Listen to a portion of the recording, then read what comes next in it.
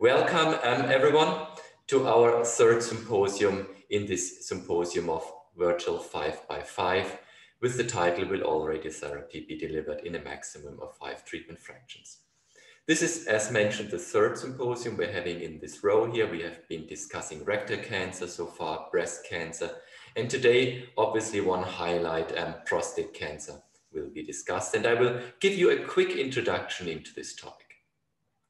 Hyperfractionation of prostate cancer. This is obviously one of the most extensively discussed and investigated clinical questions in radiation oncology. 10 randomized phase 3 trials have been conducted. They have long-term follow-up. A Cochrane meta-analysis has been performed with long-term follow-up of almost 10 years. And you can see here the summary of this Cochrane review, the number of trials which have been included for this endpoint, the number of patients reaching more than 8,000, the certainty of evidence reaching from high to low, and the relative risk for overall survival, biochemical relapse, acute and late toxicity, all see 1.0 or at least very close to 1.0, suggesting that the moderate hyperfractionation with fraction sizes up to 3.4 gray have similar oncological outcome compared to conventionally fractionated radiotherapy, and there is little to no increase in both acute and late toxicity. And this is obviously because of the different biology of prostate cancer compared to, for example, lung cancer or head and neck squamous cell carcinoma. The alpha-beta ratio is indeed low if there is no effect of total treatment time, very low of 1.2 gray. And even if we would assume some proliferation here, the alpha-beta ratio would be in the order of magnitude of 2.7 gray, which is the rationale for this benefit or the equivalence of hyperfractionation. And also the rationale for even going to stronger hyperfractionation to an SBRT approach. Of course, evidence is one side, the implementation is the other one. I've shown similar data for breast cancer last week, a survey which has been conducted by Estro in 2018 and 2019, so before the pandemic. More than 2,000 radiation oncologists answers. And you can see here the implementation of hyperfractionation for prostate cancer, for low-risk prostate cancer, ranging between 20% and a maximum of 90%. And that goes down for intermediate and high-risk prostate cancer. Overall, the adoption of hyperfractionation was still only 60%. How about SBRT? This will be the topic of this symposium today. We have evidence speaking for this motion to implement SBRT approach. Randomized evidence, the Wittmark trial, 7 fraction radiation, not really SBRT, but large patient numbers and an efficacy endpoint. We have pools of prospective phase 2 trials, large number of patients, sufficient follow-up. And we have toxicity data by the PACE trial, which will, I guess, be presented in detail by today. But is this evidence sufficient for clinical implementation? This is a question we would like to address and discuss today. Before we start with the symposium, I would like to ask you 3 questions and please answer them. They will now appear in the Zoom, so you will be able to answer the 3 of them. The first is obviously whether you have practiced S5 fraction SBRT in your clinical service for localized, let's say intermediate risk prostate cancer. Yes or no? The second question, what fractionation would you propose to a Gleason score 7, good performance status, intermediate risk, 70-year-old prostate cancer patient, 2 of 12 biopsy cores positive, PSA below 10, single selection, either conventionally fractionated radiation in 74 to 80 gray, 37 to 40 fractions, 60 gray in 20 fractions, chip regimen, or an SBRT approach, 35 to 40 gray in 5 fractions.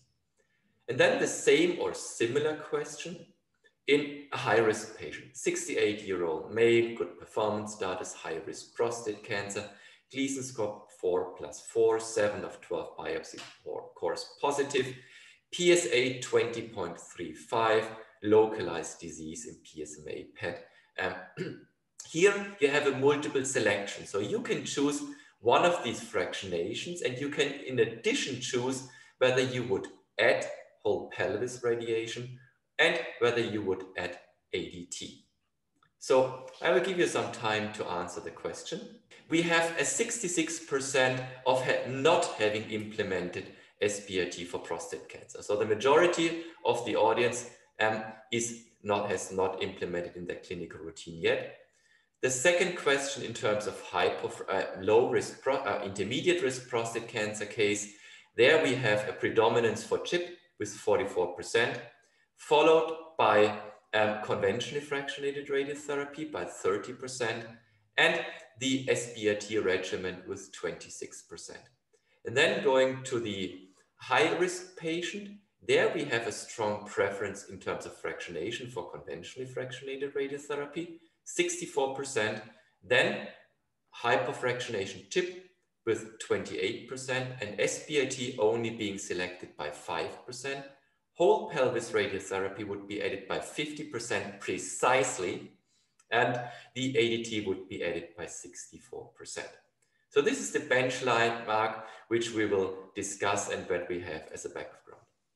With that, some housekeeping rules before. We want to make that an interactive seminar, so you can ask questions using the questioning and answering functionality. The sessions will be recorded, and all questions which will be asked will be answered, made available in a written form. And here is the QR code, so you just need to scan it, and then you will be redirected to our seminar homepage, and both the presentations and the questions will be found. CME credits will be sent via email, and please evaluate the symposium. That will be possible afterwards. I would also like to thank the endorsement by the DEGRO Society and ESTRO Society, and the support by Varian and URAY. And with that, I have the pleasure to introduce today's speakers. The keynote speaker is Dr. Nicholas van As from the Royal Marsden Hospital and Institute of Cancer Research, UK, and the speaker panel will be completed by Professor Nicholas Andratschke, here from the University Hospital in Zurich. Professor Nicholas van As is the medical director and clinical consultant of the Royal Marsden Hospital in London. He has been for many years a clinical oncologist in the urology unit at the Royal Marsden since 2008, and he's also the hospital's lead in stereotactic body radiotherapy and in the CyberKnives service.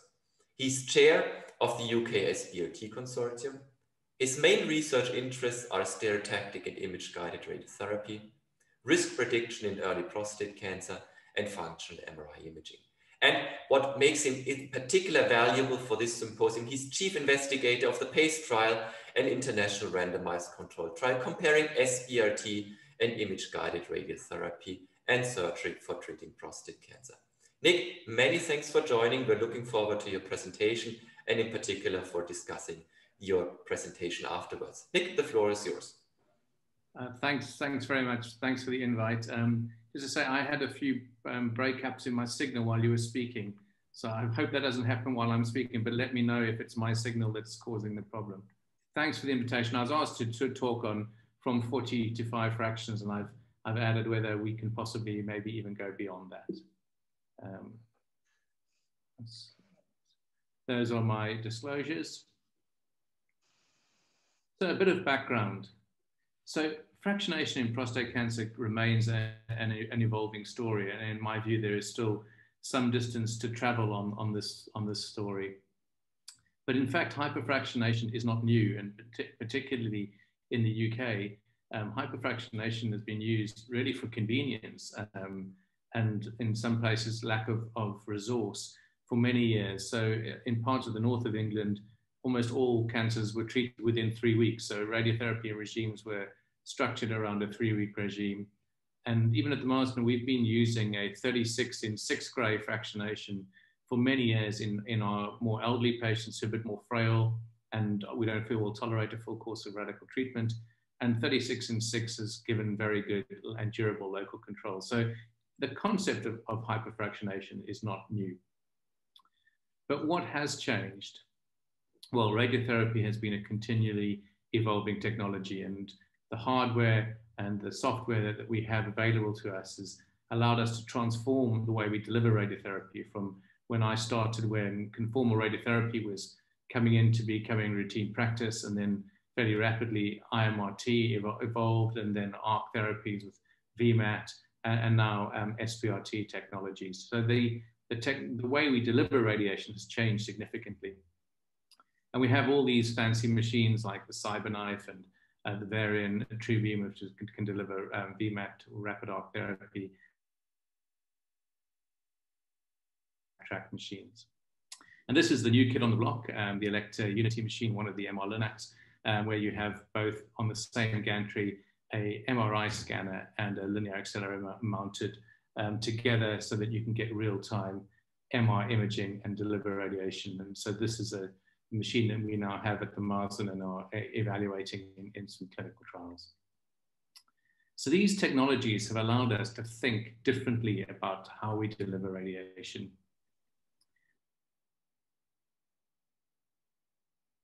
To the target, so we can hyperfractionate to significantly larger doses than we've moving from 1.8 to 3 gray, for instance, but moving from 3 gray right up to 6 and 7 gray and beyond. But just because we can do this, does it actually justify it? Is there a sound rationale for doing hyperfractionation? I was reminded of this quote by Mark Twain: "To a man with a hammer, everything looks like a nail." And is this just us wanting to play with our toys and allowing us to do fancy radiotherapy, or is there a sound reason to do it? So as Matthias mentioned, that the alpha beta ratio for prostate cancer would seem very favorable for this. So a reminder, I think we have some non-clinical oncologists in the audience, that the aim here is that we increase the dose to the target whilst not increasing the toxicity. So we want to widen what's called a therapeutic window, where we can treat the cancer without doing harm. And there are lots of papers that have looked at what the presumed alpha beta ratio is. And although we can't be entirely sure exactly where it is, probably within the fractionation times we use, it's between 1.5 and 1.8 gray. And this is just an example of some of the different alpha betas that have been calculated. You can see within there are some wide ranges, but most of them have suggested the alpha beta ratio is somewhere between 1.5 and 1.8. So this, in principle, allows us to do dose escalation, which I call dose escalation by stealth. So instead of just giving a higher total dose, we give a lower total dose, but a higher biological effect by hyperfractionating. And if we look how this calculates, so conventionally fractionated radiotherapy given in 2 gray per fraction, so a 78 gray regime. If the alpha beta ratio is 1.5, the BED is 182. For the Vidmark regime, which I'll discuss a bit later, which is a 7 fraction regime, if the alpha beta ratio is 1.5, the BED is 216 gray. And for 36.25 gray, which is what we get. Nick, we might have lost you. Well, there are 4 very large randomized trials of moderate hyperfractionation, and as Matthias mentioned, there's a large meta-analysis and Cochrane review, but I'm just going to talk about the largest of these randomized studies. So the 4 large ones are the CHIP study from the UK, the Prof study from Canada, the RTOG 0415 from the USA, and the HYPRO study from the Netherlands.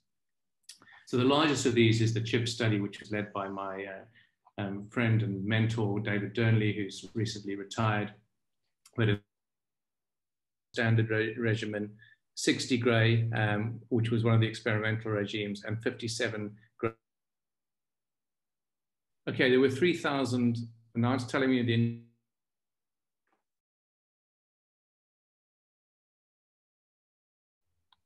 okay. All right, sorry, really sorry. I apologize to everyone for the internet problems. So this was the acute, sorry, I think we missed this. So the results of the CHIP study showed that the 60 gray experimental arm was non-inferior to the 74 gray. But the 57 gray was not non-inferior. Right. Got it? Matthias, did you stop me? Yes, I can see you now, but Now it works. Okay. Okay, so let's continue. Okay. Okay. So as I said, the 60 gray was shown to be non-inferior, whereas the 57 gray was not non-inferior to the 74 gray. And the acute toxicity, the top line represents grade 1 toxicity. The blue was the control arm, and the green and the red were the two experimental arms.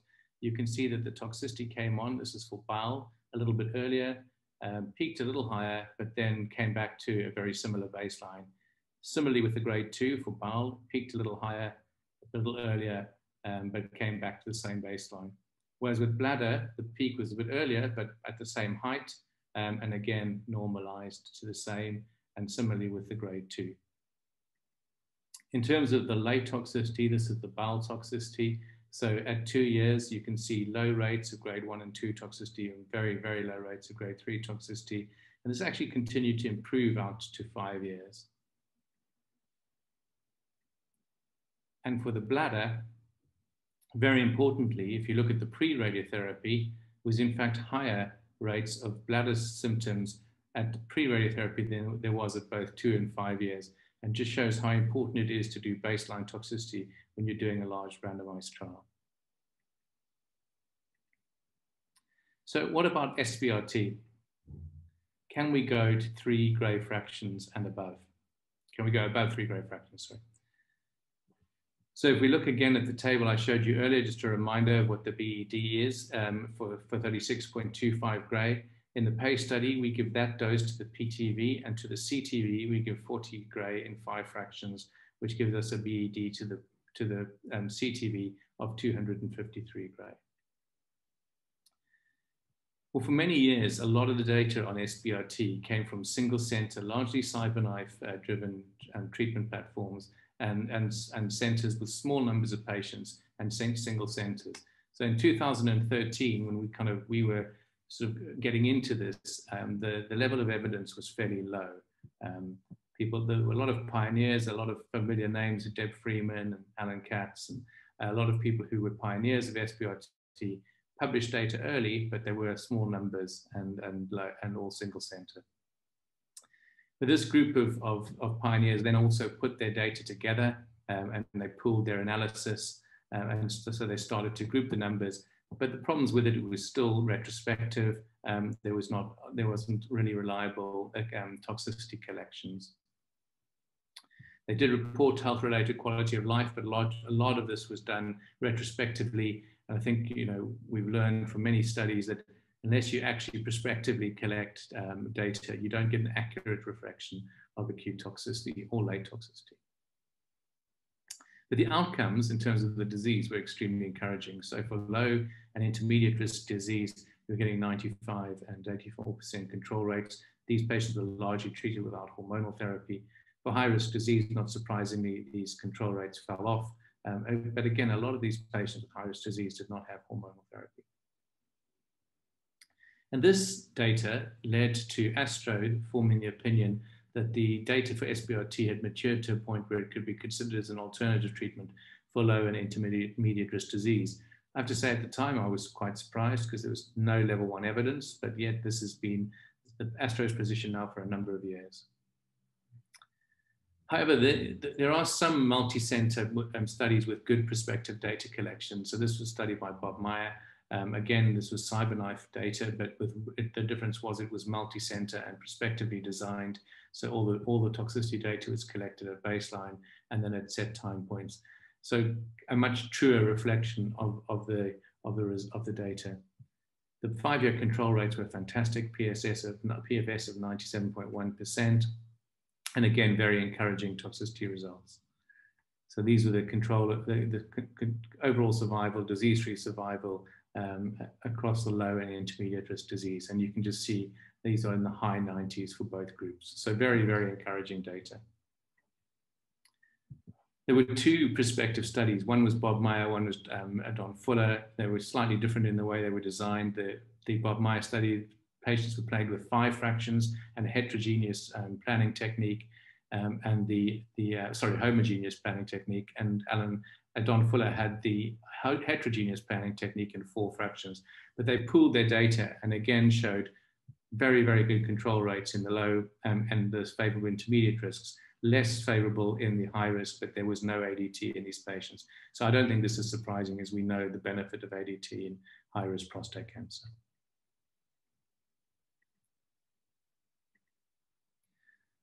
There's a recent large meta-analysis of over 6,000 men from Jackson et al. In the Red Journal, and again looks at very similar figures. So I think we can be fairly confident that SBRT is going to give us high levels of disease control, particularly in the low and the favorable intermediate risk population. But we do still lack randomized data. So the closest we have to an SBRT randomized study is an Spidmark study, the HYPO study, which is actually 7 fractions and compared 42.7 gray in 7 fractions to the then standard 78 gray. And this study was just planned with conformal radiotherapy. There was no particularly fancy image guidance or IMRT. And again, you can see those lines almost completely overlap. There was no difference between the disease outcomes, with about 80% control rates at 5 years. In terms of toxicity, there was a moderate increase for the ultra hyperfractionation in bowel toxicity, which came at the end of treatment, but then very rapidly the lines again overlap, and no difference right out to 8 and 10 years. And similarly with urinary toxicity, slightly higher urinary toxicity, but again, in very close to overlapping lines right out now to long-term follow-up of 8 and 10 years. So we now come to the PACE trial, which is a study which we've been running in the UK and in Canada. And this is a randomized study comparing stereotactic body radiotherapy to both surgery and to image-guided radiotherapy. And effectively, there are 3 different arms to the study. We started as a CyberKnife only study, but then it evolved to being multi-platform, and now there are significantly more patients who've been treated on linear accelerators than treated on a CyberKnife. So this is what the study looks like. This is for PACE A and B. So patients with early stage prostate cancer, T1C to TTC, Gleason 3+4, so not 4+3s. PSA less than 20. If surgery is their desired treatment, they can randomize within the PACE trial, PACE A trial, to prostatectomy or to SBRT, and we're aiming for 117 patients in each arm of that study, and this study is still recruiting, and I'll show you where we are with it in a minute. The PACE B study was comparing SBRT, 36.25 gray in 5 fractions, to when we started, it was 78 gray in 39 fractions, although most centers switched over to a 20 fraction regime after the publication of the Profit and the CHIP studies. There was no hormones in PACE, and therefore there's a slightly higher dose in the 60 gray, given the lack of hormonal therapy. So these are just the more detail on the eligibility criteria, but essentially it's the low and the favorable intermediate risk patients. Essentially, it's largely a study of intermediate risk disease, because in the UK, almost all low risk patients are managed with active surveillance. So we have published and looked at the acute toxicity results. So there were 874 patients with localized prostate cancer in PACE B, and no one got ADT. Almost all patients were MRI staged, and they were randomized 1-to-1 to these 2 regimes. And we've published both the physician-reported toxicity and the patient-reported outcome. We also now have the PACE C trial. This is for the higher risk cancers, so not the very high risk cancers, which we believe may be node positive, but for patients who have Gleason 4+3 or 4+4 T3As, not T3Bs, and PSAs between 15 and 30, so you have to have one or two of these characteristics. And they're randomized then between ADT plus SBRT, so 6 to 9 months of ADT plus SBRT, or 6 to 9 months of ADT plus IGRT. And the study is currently running and recruiting. So the current status of the trial, PACE A, the surgical one, is a difficult randomization, and we've randomized 119 patients to date, and we're aiming to get that to 228. So it is difficult, and unfortunately has been adversely impacted by COVID. As you can see here, this is the COVID effect. Although we were already behind target, the recruitment almost stopped completely during the COVID pandemic, and hopefully now we will get back on track. Whereas PACE-C is a different story. This is just a quick list of some of the hospitals. You can see the high numbers of people recruiting, and 457 patients recruited to date, and it's now recruiting at around about between 50 and 60 patients a month. So again, we had an impact of COVID. Most of the clinical trial activity was delayed or stopped during the first phase of the pandemic, and you can see that the line flattened, but now it's picking up. And I expect we will hopefully go over our accrual target. We did in PACE-B, we accrued ahead of target. So PACE-A, we have 9 centers open and 120 odd patients recruited. PACE-B is close to recruitment, and the acute toxicity has been analyzed and published in the Lancet Oncology. We have actually now analyzed the 2-year toxicity, which has been submitted to ESTRO as a late-breaking abstract. So I expect we will be presenting that at ESTRO, hopefully live in Milan, if everything goes according to plan. And PACE-C is recruiting, and 457 patients recruited so far. So this is the analysis of the acute toxicity, which, as I say, we have presented. I presented at GU ASCO and has been published in the Lancet by first author is Doug Brand. I've gone through that. And what we looked at was the worst GU grade 2 RTOG toxicity in the first 12 weeks and the worst GI grade 2 toxicity in the first 12 weeks. And these were pre-planned specified endpoints. So for GI toxicity, there was 12% versus 10% for SBRT, and no statistical difference between the two. This is what it looks like graphically. The SBRT is in blue, and the conventionally fractionated radiotherapy in red, and this is the grade 1.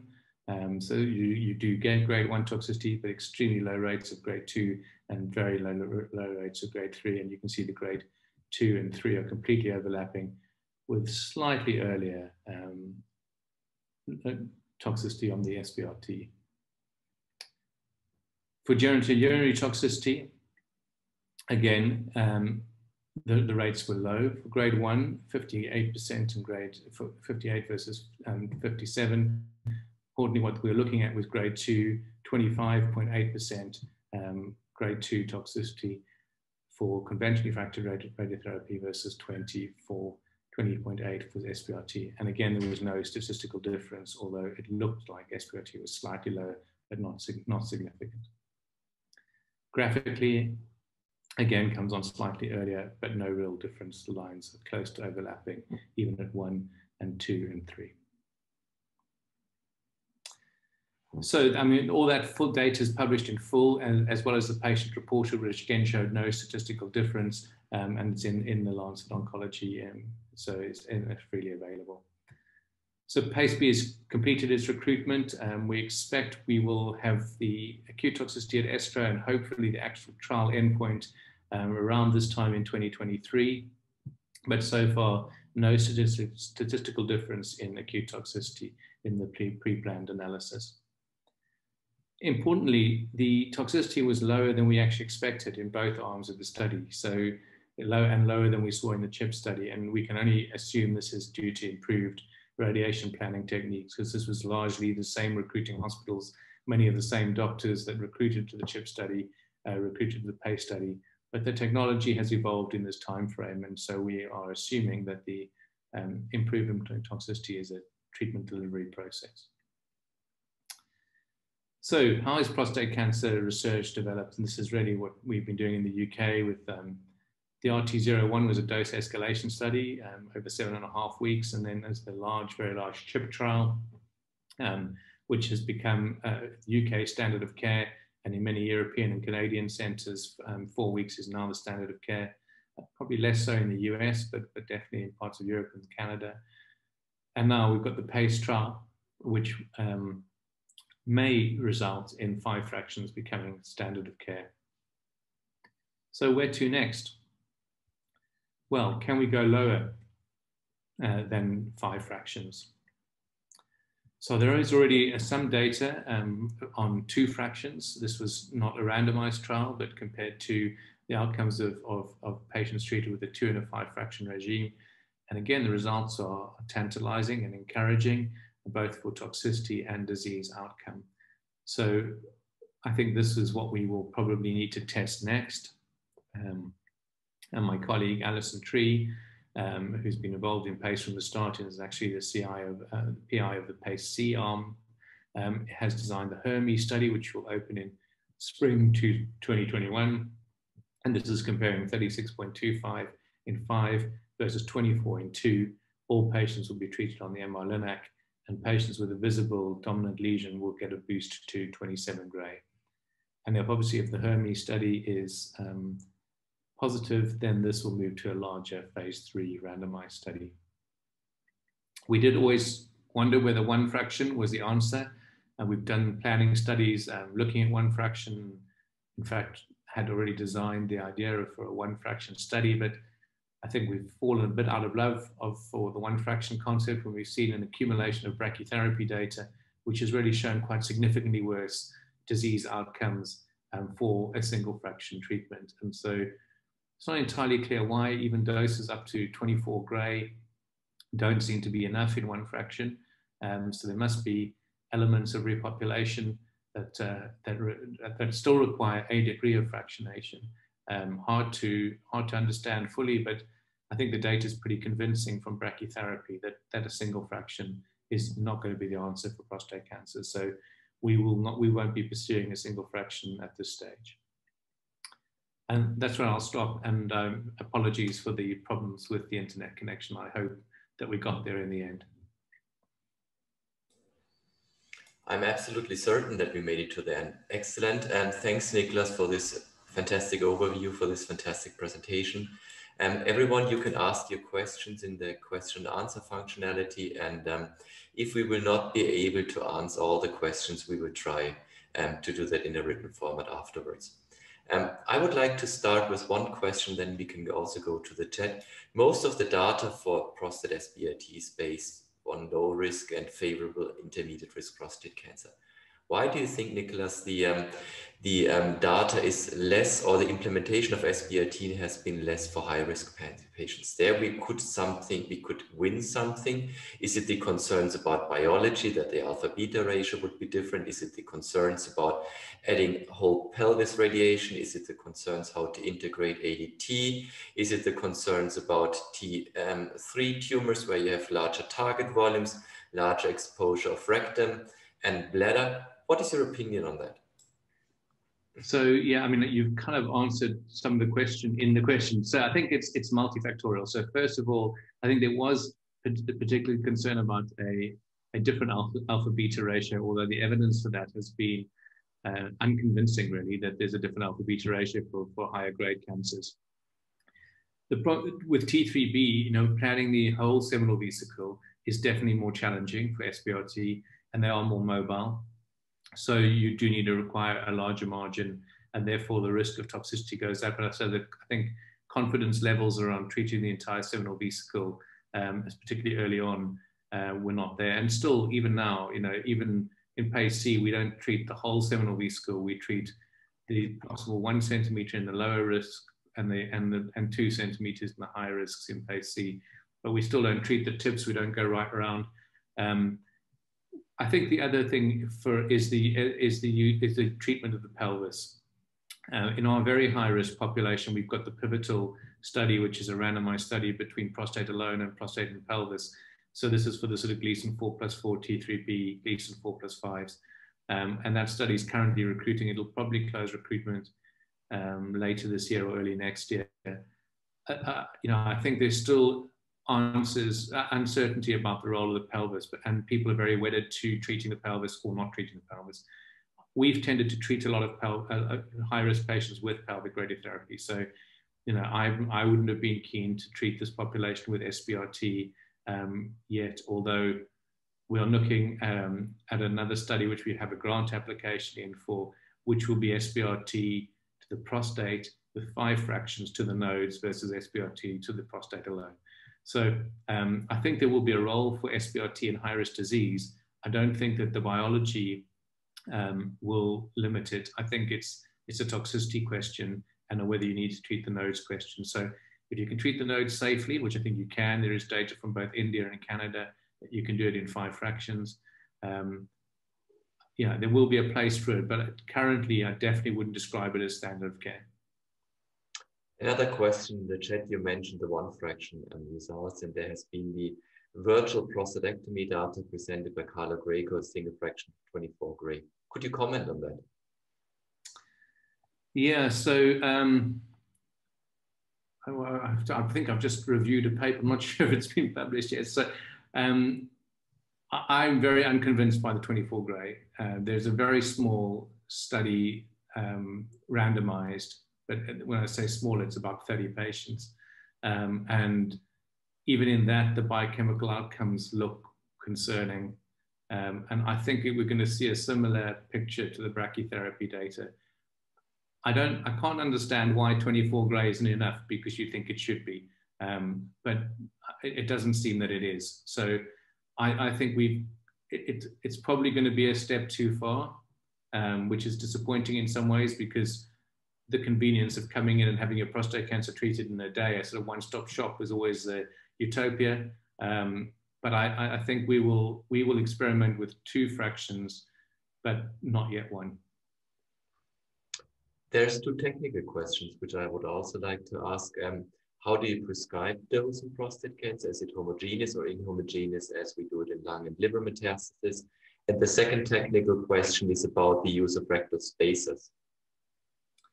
So yeah, I mean, we prescribe on an isodose line. So generally with the CyberKnife, we're prescribing somewhere around 79–80% isodose, and it's a homogeneously planned technique, although the distribution in reality is still quite heterogeneous because of the delivery technique.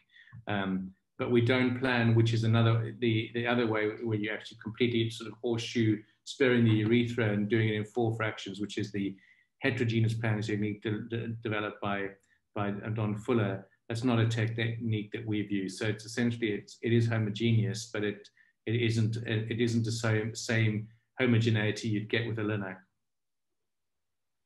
And the second question was about rectal spacer. So we don't routinely use a rectal spacer. We have used some in a small number of patients. I think it's one of those techniques which in theory is very attractive. You're separating the rectum from the prostate. However, there are unpleasant complications. They're rare, but when they happen, they're very serious. The data on rectal spacers is only 1 study, and in fact, the study was negative. It was only on an unplanned subgroup analysis that the study was positive. And the actual control arm, the toxicity was really bad. So I'm not convinced by the need for a rectal spacer, although equally, I think there's a logic to the sort of using it. So we are considering putting rectal spacers in the PACE-C study as an option. But we will mandate that if you use a rectal spacer in your center, you have to do it in both arms. So you can't use a rectal spacer with, because otherwise it's not fair to compare when you're using a totally different planning technique. So you'd have to use a rectal spacer with your conventionally fractionated and your SBRT. So I think we will have a cohort of rectal spacers in the PACE-C study before we finish. Okay, so also looking on the time, I think we have to finish the questions here, and we will try to answer all questions in a written format. But let's look at the 2 cases that we asked before the symposium. Michael, can you please show the 2 cases and see whether we see any change of practice? Remember, we had a favorable intermediate risk patient, Gleason score 3+4, 2 biopsies positive, Gleason score 8.76. So what would be your preferred fractionation? What would you propose to your patient? And the second patient was having a high-risk prostate cancer, Gleason score 8, 7 biopsies positive, PSA above 20. And there we also added the question of whole pelvis radiation.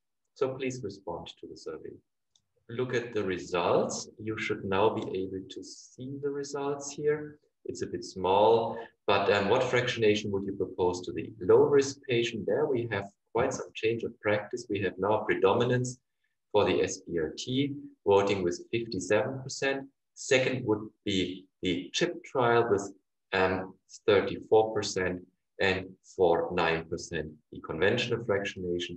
And going to the high-risk patient, there is not so much change, which would be expected based on the presentation data we've seen. The preference would still be conventionally fractionated radiation, complemented by whole pelvis radiation and ADT. Nick, do you want to comment quickly? Yeah, I'm fascinated actually. I'm also always cautious about saying it probably isn't yet standard of care, but I think that's the way it'll head. So yeah, an encouraging response. Okay, thanks, Nick. Excellent. Many thanks for your presentation. Apologies also on our side that the internet connection was a bit unstable. Thanks for joining. We have one more presentation, and then we would like to ask you for a final discussion at the end. Yeah. With that, I would like to hand over to Nicholas. We already had a couple of questions on how to and whether there might be a use and the benefit of MR guidance and adaptive radiotherapy. And that question will be addressed by Nicholas. Nicholas, please. Thank you very much, Matthias, for the introduction. I hope I can answer some of the questions I will be addressing soon. So my discussion tonight is about going beyond fractionation, really focusing on the techniques, and here focusing on the MR-guided adaptive radiotherapy of prostate cancer. But before I do that, I would like to look at what is the actual value of IGRT. And the question, has image-guided radiotherapy at all somehow influenced our patients' outcomes? And yes, I believe it has so, especially if I look at prostate cancer.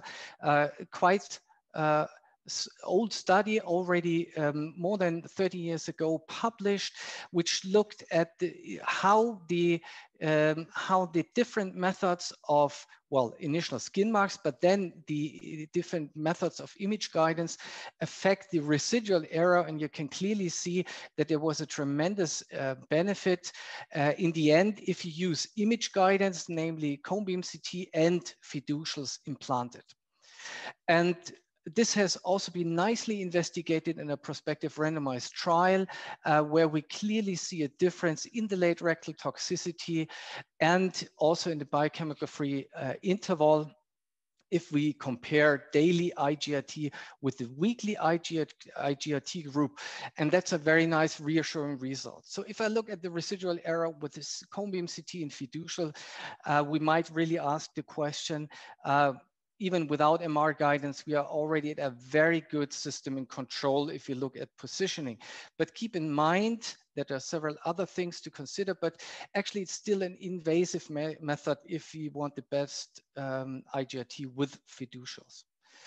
And if we switch now to MRI guidance, it's not a very new theme as well, because as long as MRI has been available, we have appreciated the better soft tissue contrast. And this is one conceptual article already more than 20 years ago published. So it's nothing new. But what has really changed the game and the way we think is that we now have machines available that integrate those technology, not only for diagnostic purposes and target volume definition, but also in our daily image guidance process. And if we look at the different machines, of course, they have different setup. They mainly separate themselves by different field strengths. What we cannot appreciate here from the slide, that there are also differences in how the treatment planning and the patient positioning and treatment is tackled, but that's on a different page. The main difference here really being low field versus higher field MR guidance built into a linear accelerator. And this gives us the possibility to really rethink MR guidance. So of course, we have the target volume definition, we have the response assessment after treatment, and currently we still have patients set up in IGRT and use conventional Linux. And now we can add to that the MR guidance, and especially the MR guidance and the online and continuous guidance during treatment, because we don't have the radiation. And this is just to illustrate how it will change or might change already now, but in the future, if we omit the CT step. Of course, we have the multiparametric imaging to detect the prostate cancer itself, to maybe depict the dominant intraprostatic lesion, but to have this transferred and registered to real MR images taken from a machine in treatment position and not going through the hassle to somehow adapt that to the CT geometry. And just to show the difference between low field and high field strengths, I think for these purposes, it works quite nicely. Now, we can further go and rethink the MR guidance, not only for the target definition and for the positioning, but also for the daily adaptive stereotactic treatment. And now another situation comes into play that we have not only the patient set up the MR guidance during the treatment, but that we really can do on-table adaptation. So as soon as the patient is positioned, we have acquired all the images, we can adapt all the contours we wish, and we can adapt the plan and replan to the daily anatomy. And of course, you have already seen those images, and that's the major advantage if we are talking about adaptive, just looking at the cone beam CT. And if we have to adapt the contours based on that, it's getting quite difficult, of course. But there's another subject behind that actually, if we look at the inter-observer variability between contouring on CT and MRI, we see significant differences. So even if we would improve CT imaging on the Linux, we still get into the situation, if we look at this investigation, for example, quite some inter-observer variability shown by the yellow spots, especially in the seminal vesicle area and the apical area, which we are not very much surprised. So we can reduce this inter-observer variability in the apex, and we can definitely improve it in the seminal vesicles. So that's the advantage of MR if we use it for daily image guidance. Now, this is data taken from our own investigations, looking here at the motion in the 2D dimension, which we can continuously scan when we have the scene running. And you see that if the target is in the boundary, which is the red volume here, we still have some residual error, but here you can see considerable more motion, and this would be without the respective guidance and gating, which is MR guided here, and which you can nicely see that suddenly there's bowel movement and the prostate moves out of the tracking boundary and the machine stops treatment. So we can, with online adaptation, really guide the beam and increase or reduce the residual error. Of course, this is possible on the patient individual level. So on a whole population, maybe this effect may be not that impressive, but on an individual patient level, we can see quite a lot of changes.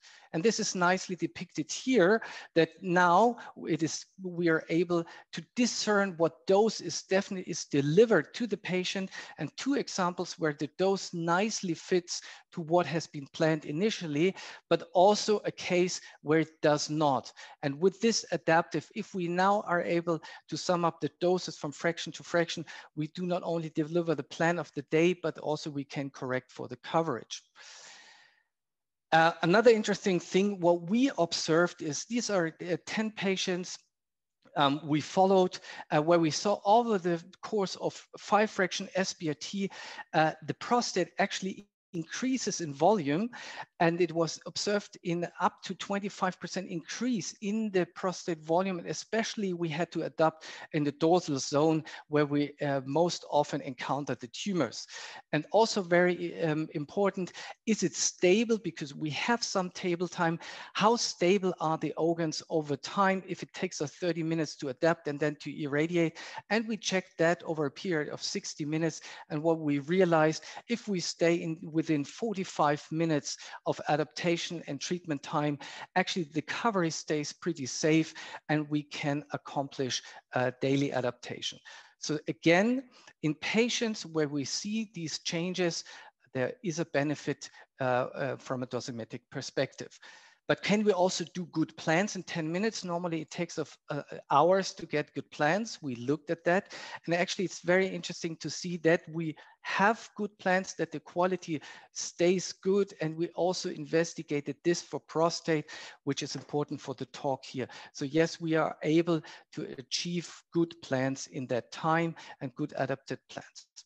If we now look at the clinical data that's available, of course it's scarce because it's a very, very young technology. And I separated out more or less feasibility studies that have looked at what is the actual effect, what is the effect of on dosimetry, and there a benefit could be seen, but be careful, some of those studies used hydrogel spacers. So an invasive procedure, again, where we actually would expect that if we can adapt to the daily anatomy, we would not need those spacers. But we also have early toxicity data, and that's also very reassuring. These doses we know from what has just been presented, and the toxicity is more or less in the range what we would expect from SBRT.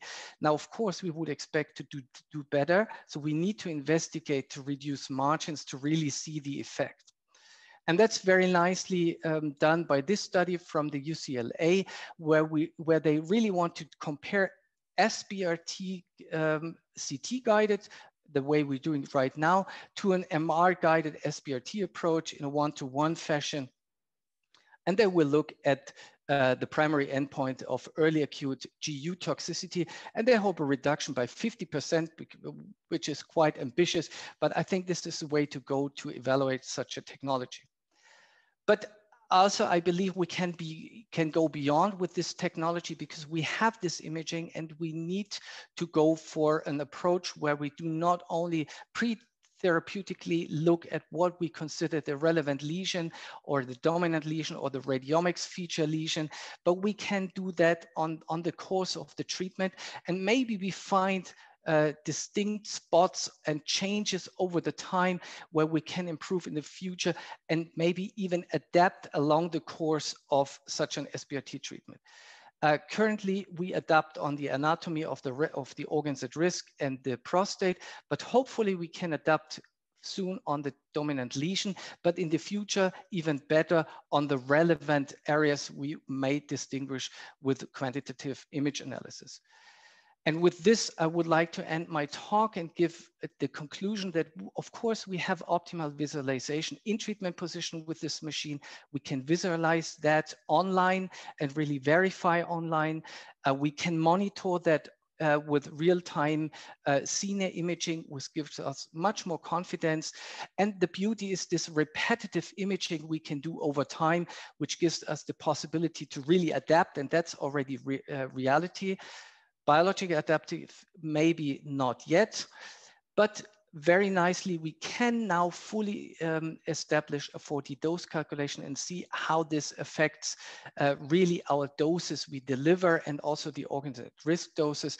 And hopefully a dream, we can really foster those response prediction.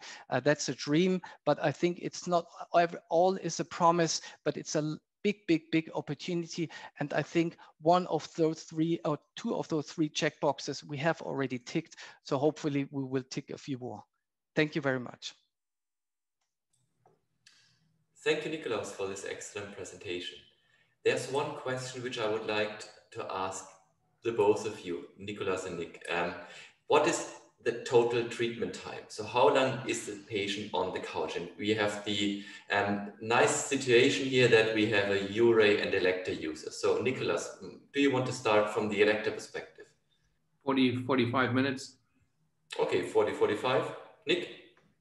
Well, actually, it's around the same number. It just depends whether it's fully adaptive or whether anatomy fits nicely and we can do it in a more or less non-adaptive way, or we only need a weight optimization. The largest part currently, or the most uncertainty, is really the contour adaptation.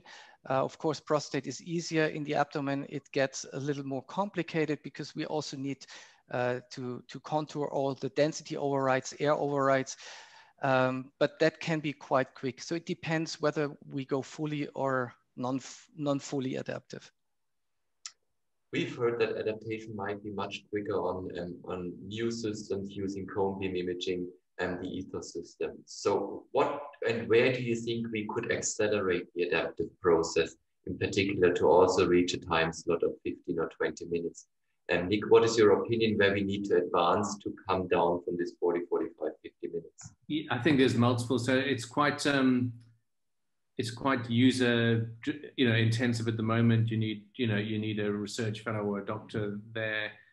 I mean, once we have the algorithms properly sorted, that this is a truly adaptive process that doesn't require human to do it in real time in any way, that will speed it up dramatically. But we're not there yet. So this is, it's really exciting, but it's early days. But I think it's probably the area for me with the prostate and the MR-Linac we should focus on the most, because trying to prove its role in sort of phase 3 randomized studies like we did with CHIP or PACE is going to be really difficult to do in any kind of realistic time frame, because the scarcity of the machines and how long it actually would take. So I think what we have to focus on is the adaptive area and the and using the diffusion weighting, for instance, to actually target the areas of interest within the gland. That to me is the most exciting bit for prostate. Okay, now we're almost 5 minutes past 6. I would like to thank you, Nick, again for joining our symposium, for giving an excellent presentation, also for joining our discussion.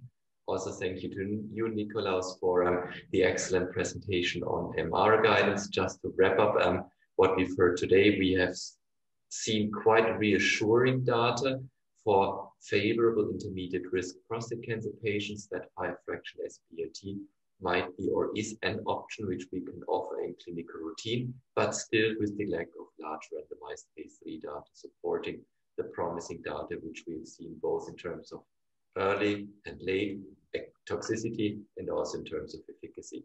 We have less data for unfavorable intermediate and even less data for high-risk prostate cancer patients. There we need stronger evidence. In terms of how to combine SBRT with something we know, for example, ADT, there's no signal that SBRT changes the biology of prostate cancer, so most likely ADT will remain an important component of our treatment. Then coming to technology, there's new technologies on the horizon which might make SBRT or hyperfractionation even more safe, maybe going down to 2 fractions. 1 fraction, there's still some concerns based on the data we've seen both for EBRT and for brachytherapy. With that, I would like to thank you for joining our symposium and would also like to remind you on our next week, where we will discuss pancreatic cancer, again addressing the question of SBRT in this cancer site. Professor Maria Hawkins, also from London.